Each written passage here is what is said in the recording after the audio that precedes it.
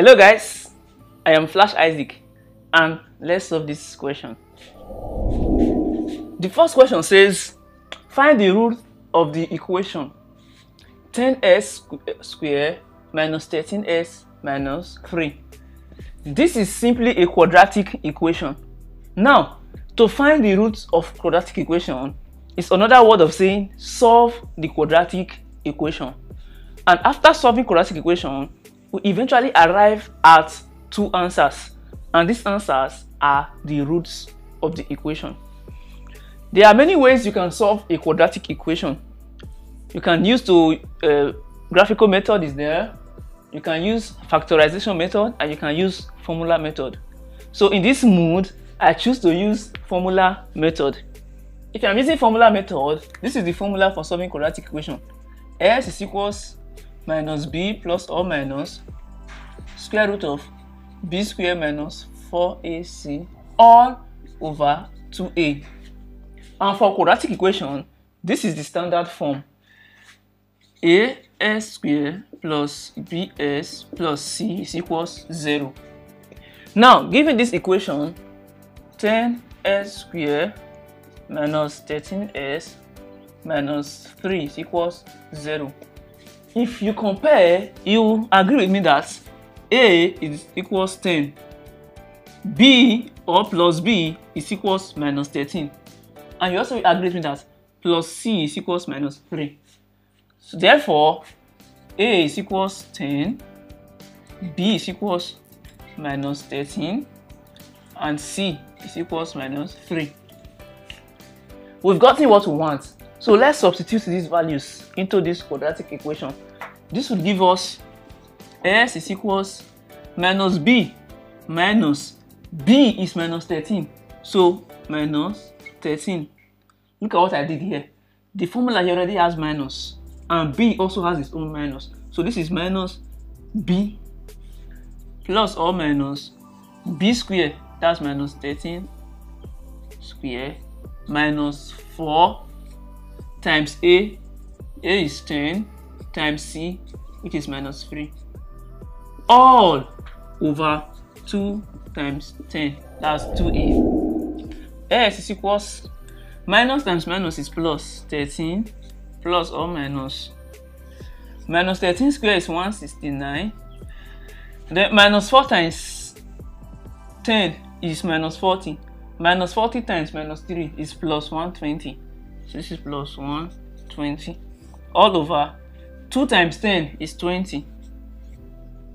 So 169 plus 120 is 289. So everything here is 289. S is equals 13 plus or minus 289 over 20. The square root of 289 is 17. So we have 17 over 20. We'll now come here and say s is equals 13 plus 17 over 20, or s is equals 13 minus 17 over 20. So that's what plus or minus means. 30 over 20, or s is equals minus 4 over 20. This will give you s is equals 3 over 2, or s is equals minus 1 over 5.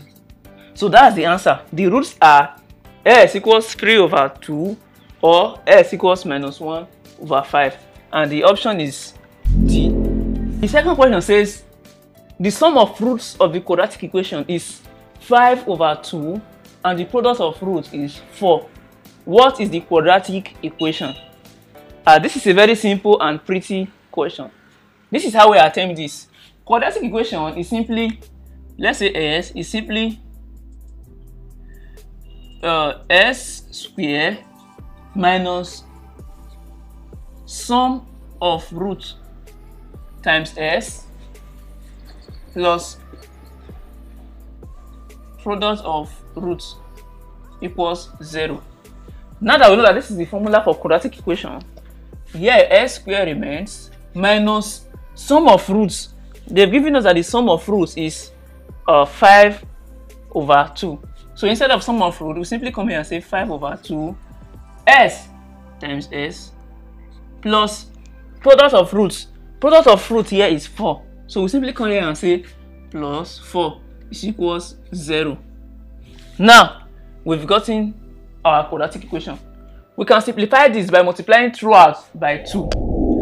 2 times s squared is 2s squared minus 2 times 5 over 2.